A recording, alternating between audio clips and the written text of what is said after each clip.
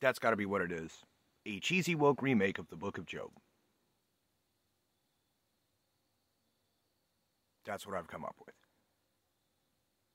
That fits as many criteria as anything else, or more so. Because the possibility of things like other people being tested, because if you've read that book, that's a thing. And it was a pointless exercise, that story. Don't ever forget, sometimes God might take a bet with the devil, which is going to cause him to take everything straight out of your life and pull it away, and maybe you might get it back.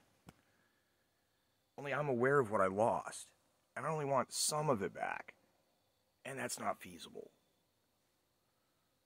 Therefore, it has about as much sensibility to it as would a cheesy woke remake of that book. And there's an alternate version where the ending is that he just never gets it back because the devil's like, well, but I mean, if he knew you were going to do that, would he still, it's like trying to take it another step. I don't remember if the devil gets a smite for that one or not, but that's what it seems to be. And because I'm in a position of really not having a lot of people to talk to and not a lot of ways to express myself,